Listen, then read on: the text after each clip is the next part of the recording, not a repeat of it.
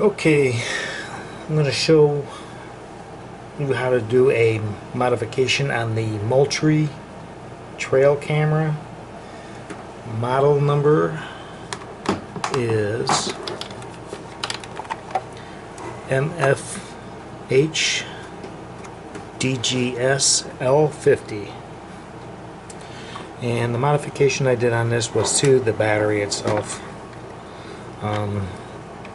Getting tired of replacing the batteries on here. I think it takes 6 C-cell batteries or something. It does have a plug in there, an auxiliary power plug, which is kind of something I used when I made this mod.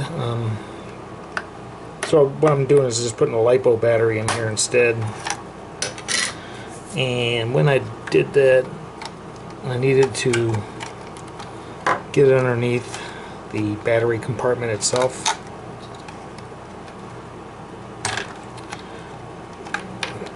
And all I did was put on an XT60 plug, and this went right down to where, basically where that auxiliary plug plugged in. It depends on what kind of battery you're going to use. I'm using a smaller JST plug. You could have used that too, but I wanted to make this universal because I do have other plugs, other batteries with the XT60 plugs. So I just made an adapter for it. I found out that the 2-cell batteries work better than the 3 cells, it seems. I don't know why, it just seems like I'm not having any issues with the 2 cells. Even though it's pushing out under 8 volts, it's still better than the 3 cells, which push out a little over 12. Even when I discharged the 3 cells down to like below, like about 11.1 volts, it still just didn't seem right. I don't know, maybe it was just the time of day or something. I don't know what it was when I was checking it, but just didn't seem like it was filming properly. So what I also did was took a Dremel tool and dremeled out these dividers that were supposed to hold into 6 C-cell batteries to give me more room for the Lipos, because I can fit different size Lipos then in there. Like, I don't know if this one will fit. No, this one won't fit, but this one will. It's a 3-cell. And I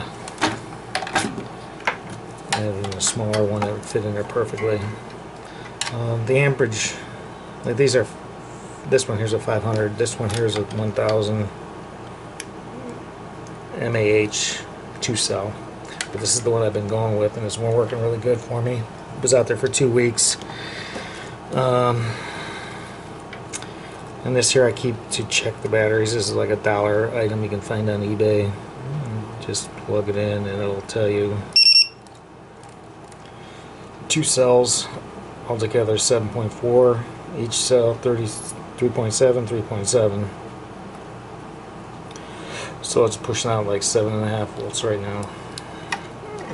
I might charge it up a little bit, but it's been out there 2 weeks. Like, it's still good. So like I said, the main mod was you just have to take out a couple more screws, go in there, and you'll see where this auxiliary plug plugs into with the batteries. And I just soldered on these 2 wires. That's all it is. That's all it takes. Make sure you get the positive and negative correct, especially on the JST plug. The positive's always on the flat side. I'm sorry, on the XT60 plug. JST is pretty easy. It's red and black. Can't mess that up too bad. So basically that's what I do. I'll keep this up in the top compartment. I'll leave this in here when I close up. And another little item I got is this little on-the-go USB plug, which comes in handy because my SD card is actually a micro SD card. I can take this in the field with me, pop it in there, then pop it in the bottom of my phone, which picks it up no problem, and just take the files right off there in the field, and put this thing back in. It's a clean card then, goes back in and you're good to go. So it's a simple mod, didn't take very long as you got the parts. Make sure you got chargers for these things. They're not cheap, they're like 50 bucks for the chargers, so batteries aren't too cheap either, like $15, but it saves you a lot of time and hassle. If you have multiple cameras out in the field, this is good, you know, for the charging wise anyway. You don't have to keep buying batteries. And I had these spare batteries sitting around for my quads, so okay, well that's about it. Any questions, just leave them down in the comments, and good luck.